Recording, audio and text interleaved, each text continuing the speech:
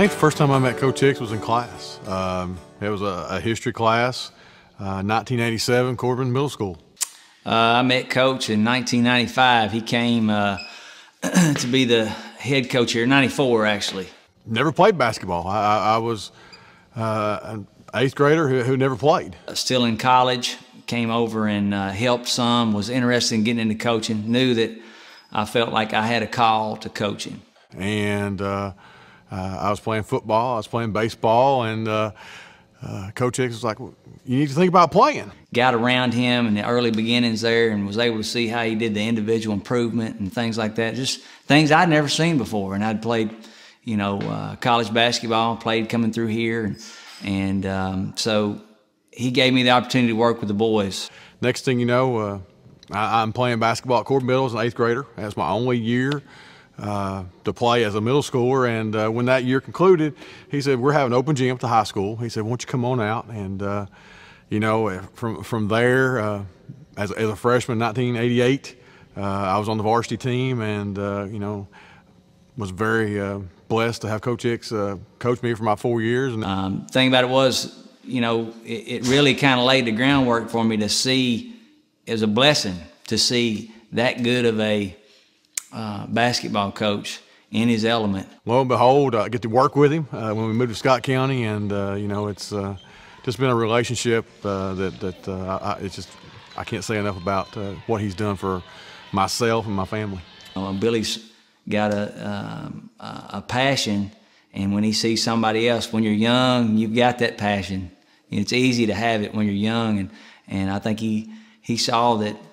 You know, he kind of just threw me in some fire, and man, it was fun. And I said, boy, I can't wait to play this last year of basketball so I can hopefully get back and help him out. I drove up, and I'll never forget, I met with, I think it was Ron Wilhite, Dr. Blankenship, and Jack Williams, John Krigler, Bill Jones, the principal. Dr. Blankenship, so, you know, just listening to him and being with him and seeing, you know, how excited he was about the new school and how the passion he had for sports and the whole school in general, but and wanted a basketball program. I left here thinking, man, if they offer me, I'm probably going to take that. And we rode around.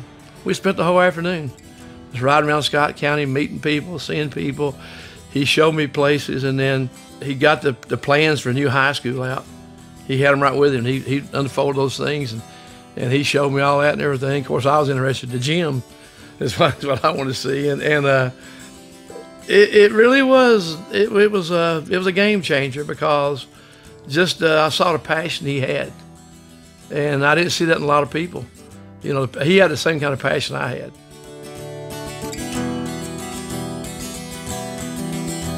I got back, and they called and offered me the job. And I told him yes, but I said, you know, just don't announce it until I have a chance to talk to my players at Corbin and talk to the people at Corbin. And so I went ahead and signed it. I went up the next day and signed, but they didn't announce it. I had a chance to meet with the team and everything and do that. But again, it was very. I'd been at Scott County. We won when I was at Harlan back in '85, I guess. We won the first team camp Georgetown College ever had that year with Coach Reed. I brought the Harlan team up, and we won the All-A that year at Harlan. I was familiar with it, and I saw the potential. You know, was Scott County as good as Corbin when I came here? No. But you know, the potential for basketball was off the charts here. You got a greater march there. The beauty of Coach Hicks' system. And I've tried to explain it to people, and it's really hard to do. You have to have a basketball mind, really, to even understand. If the kids will work, the kids will improve in our system. And he has a joy for that, to see the kids get better every day. I sort of came up with my own style of play that I have done. I really didn't model. I never was. I was assistant coach for about 5 or 6 months. I really didn't. I didn't play for no Adolph Rups or anybody. So everything I had to do had to come up on my own. It's a system that he's developed, basically, and something that he started doing in the 80s. We wanted to play We wanted to play man-to-man defense. You know, I just always really believed in man-to-man, especially at the high school level, because we don't have a shot clock. So we're going to get after teams and make them play. There's been a couple times where he would throw a zone in, and it would like never work. And so he was just you know, I'm going to teach man-to-man. I'm going to get really good at it. Teams are going to get really good at it. And we're not going to have to do anything else. And we're not going to have to change. Back in 1973 or 74, I knew I was going to get into coaching. And I took a notepad at it. And I've got that somewhere. I got to find it again. But I wrote down my philosophy of basketball as a coach. You know, what I believed in and how I was going to coach and what I was going to do. And it was just a paragraph. It wasn't anything. But it said, everything I do as a coach was going to be built around player development, developing my players, because I said you're not going to win without players. I remember that's one of the first things that he talked to me about, was that he really prides himself on developing players individually and helping you become the best player you can be individually, and then molding everyone together as a team. So really our style of play, offensively, defensively, the way we practice, it is around developing our players. We play man-to-man and we play pressure because we want to speed the game up and get more shots, more reps. We want to get after you. Some people say, man, you should do a zone. But, you know, I really respect how many games he's won, and he teaches that one thing defensively. Offense in basketball, in my opinion, is easy. Granted, you got to have people who can make it. But offense is, you can run offense and get kids good at going. Teaching defense and getting kids to play defense is really hard as a team and as a unit. And I've learned that probably more than anything else, being with him, is how hard it really is to teach that unit defense. Because if we sit back in the zone, people would hold the ball on us all the time because they know how fast we want to play. I remember in the city of Palms a few years ago, we were playing Dunbar out of somewhere in Florida there. And God, they were quick and athletic. And I thought, gosh almighty, I think we can beat this team if we just get back in a real, what we call solid or containing defense, and not pressure, don't trap, and just switch screens and do all that. And I said, because we got to contain their dribble. We beat Dunbar 42-41. Dunbar held the ball on us.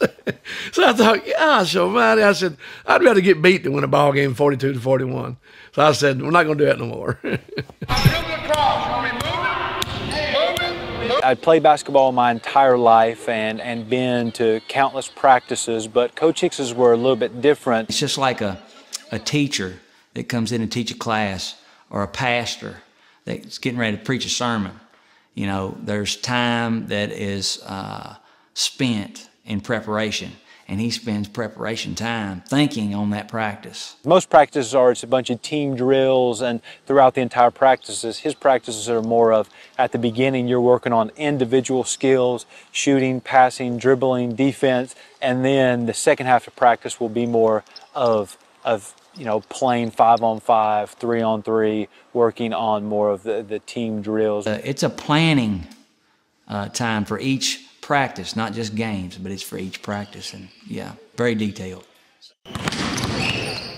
He is still to this day the best practice coach I've ever been around. His practices are designed to make you a better player. They're designed to make you a better person, and it's just incredible what I've been able to learn from him and how he's helped me grow. Now in our practices, if we practice 2 hours, my players are going to have a ball in their hand for at least an hour. You know, we want that ball in their hand because you got to play with the ball.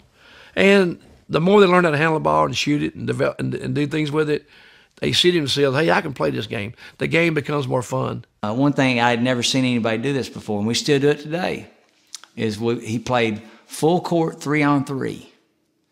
Told me that he didn't believe in running sprints and suicides. And it struck me funny.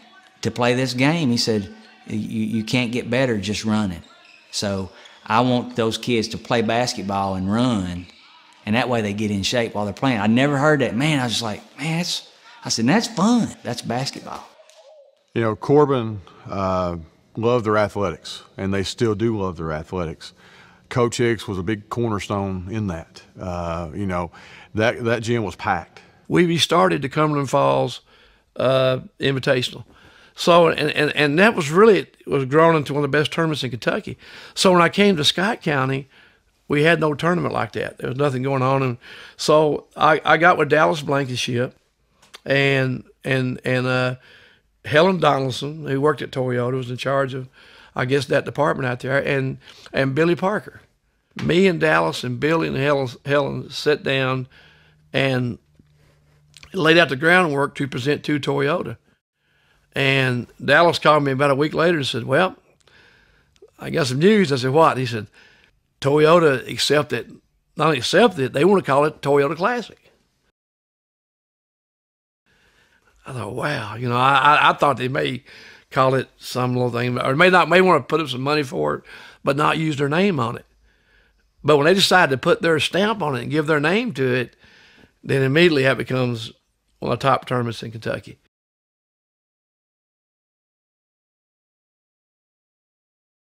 Me and Billy Parker pretty much ran the tournament the first few years, did things, and then I think after a couple of years, Sonny Dennison took over as athletic director. And to be honest with you, that's when it took on a new life. Now, you know, all I have to do is play in it. I didn't have to find teams. I didn't have to. All I have to do is play in it. And Sonny started with the car raffle, and they started making piles of money off of it. And all the money from it, Toyota, everybody put into it, went into the General Athletic Fund. It took on a new life then. They took it to the level it's at now. We went to state quarterfinals the first 2 years, and then we graduated a lot of kids. We graduated, in particular, Michael Richardson, one of the leading scorers ever in the school. So Michael graduated, so we came back with relatively a young sophomore team the next year. The sophomores was A.W. Hamilton, Toby Harris would have been a junior, Mario McIntyre would have been a junior, and had a decent year that year. Didn't make the state that year. But then over the summer, one big plus was Rick Jones. Rick brought a big work ethic. A.W. Hamilton already had it. And they really fit in good with Toby Harris and Chris Wallace and Casey Hossam and those guys. And it just all fell together. And we got our draw, and everybody said, wow. So here's Scott County, the #1 scoring team in the state. First round, we played Union County, the number 1 defensive team in the state, and the coach had coached with Adolph Rupp. He'd been around forever. So our state tournament draw, everybody said, "Oh, Scott County's got a great team," but nobody, you know, gave us a chance to win the state. You know, nobody. So we beat Union County the first night, and then came back and beaten Highlands. Highlands was a load, beating Highlands, and then the Lexington Catholic game, of course, that's been documented so much. It's one of the greatest games ever in Kentucky high school basketball, and the quality of it was that way. I mean, Catholic, gosh, I would hate to beat them twice. I had to beat them twice. They had one of their best teams they've had in their history. And then in the semifinals that Saturday morning, maybe one of the greatest games I've ever seen or anybody's seen in Rupp Arena. They're down, and Rick Jones comes down and hits a on-the-fly three-pointer to beat Lexington Catholic, and just the reaction from that game with Billy, with the players, with the fans of Scott County, I think that was the moment they arrived in the big time in state basketball circles. Yeah, that was sometimes everything falls right for you. You know, the biggest thing I remember as a player is, you know, Ashley and Tyler and Betsy, they were in the gym with us. Betsy, she does the social part of it for sure. As you know, she's watching the ball game, and of course, people are gonna come talk to her and visit with her. But she still takes the ball game in. Betsy coached with him too, just a couple rows back. So she's of course seen as much ball as Billy in her bout because she's been right there with him. And of course his kids, Ashley, it amazes me we'll be playing away and Ashley will show up, and when Betsy can't be there, Ashley sometimes will be there, and of course Tyler.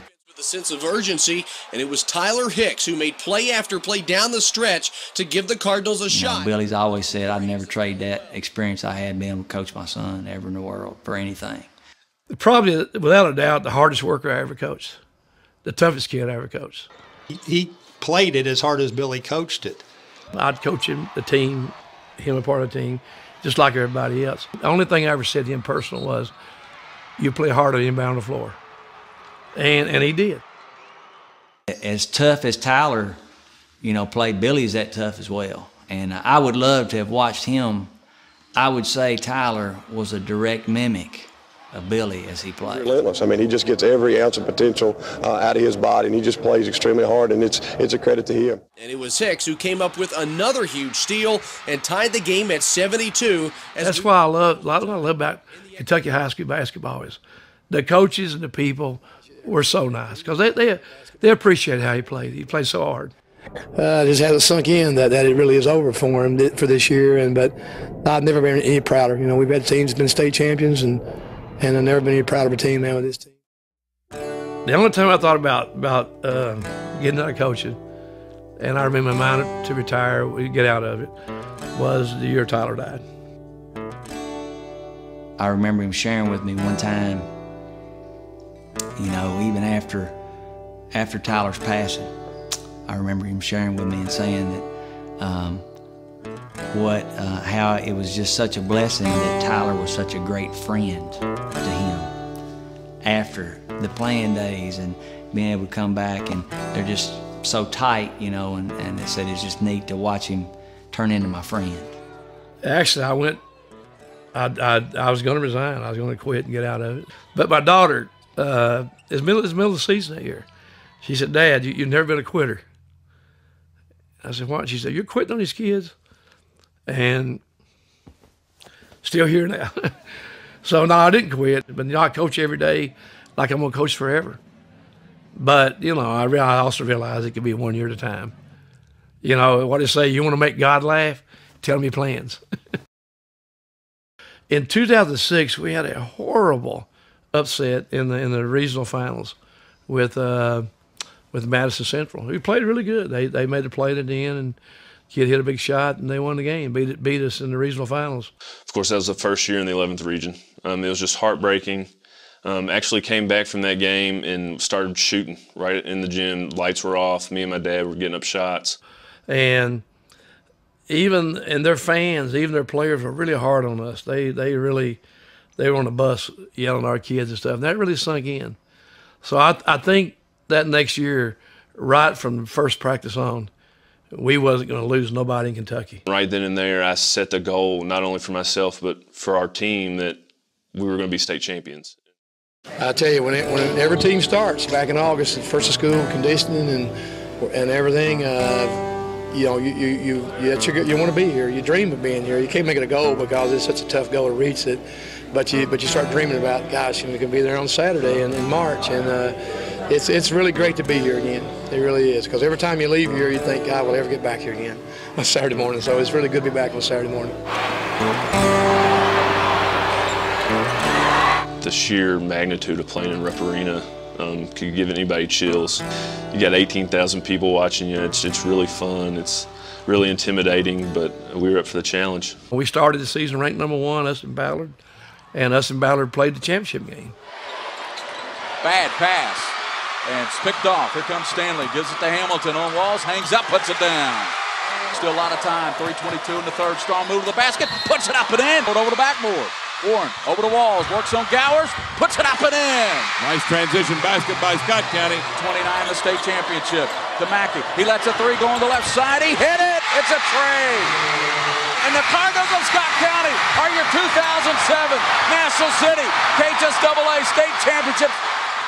We knew that we wanted to win his second for him, and that's what our entire goal was from the get-go.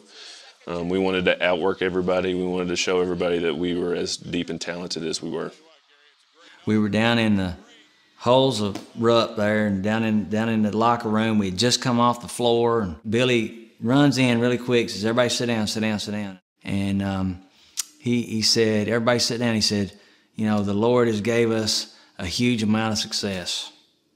And undefeated in the state of Kentucky that year, 32-0, and said, you know, we need to make stop right now, and we need to pray that we're going to be able to use this success for good and not use it for bad things. We need to pray that we use it for good. He said, guys, if you'll do that, you guys that are seniors and go on, he said, he will grant you more success because you're going to use it for good. I don't know. It's meant a lot to me, and I'll never forget it.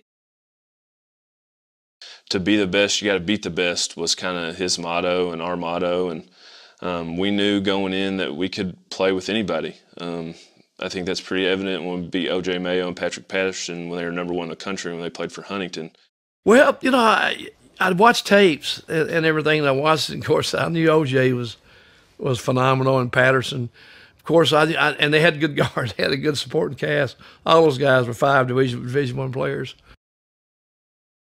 Defense has always been our great equalizer. We felt like that if we could, every time O.J. put it on the floor, if we jumped him and made him give the ball up, we'd make the others have to do something with it. Of course, O.J. probably still got 40 against us, but he didn't get 100 against us. And then Jordan Lee done a really good job on Patrick Patterson. But that was a special night. I think we played their Memorial, the packed house, Memorial Coliseum, and it felt good because it was good for Kentucky high school basketball. Because, you know, in the paper the next day, O.J. had a great quote. He said, I told these guys, they thought they were going to come in here and, you know, on the road, said, but they play basketball in Kentucky now. He said, the Kentucky teams will be tough. And so that was really a special time. You should have sent Mike down the lane and let Cooper pop. You went to the opposite side. You sent Cooper down the lane and let Mike pop. I've never looked upon retiring from coaching as retiring from work. It's always been fun. I've never thought about going to work. It never hit me as I'm going to work. If I never made a penny of coaching, I would have still coached. I hadn't made many pennies at that, but I still would have coached. I would have coached for free. Coaching never has been work. I saw a Willie Nelson interview a few weeks ago on Sunday morning, and the guy asked me about retiring. He says, retire from singing and traveling? He said, that's what people do when they retire. They sing and travel. Well, when people retire, I know a lot of coal miners, they retire from coal mining, they get them a little ball team and coach it, you know. Most of my coaches growing up were retired people. So retiring from coaching, you have to be lazy to do that.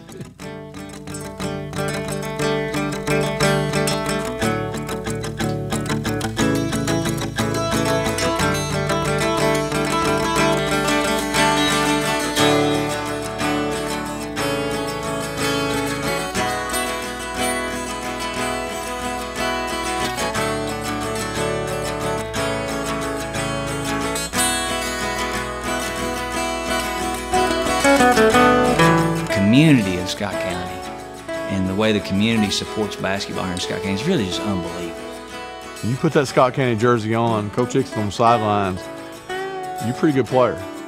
He's unbelievable at catching fish. He spends all summer catching fish.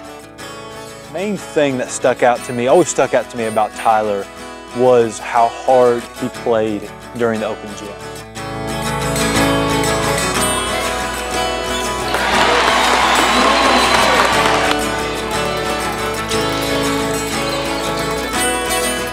Our team knows we were going to give up. We were down by 4, however much time was left, and that's just a testament to how much heart and guts this team has.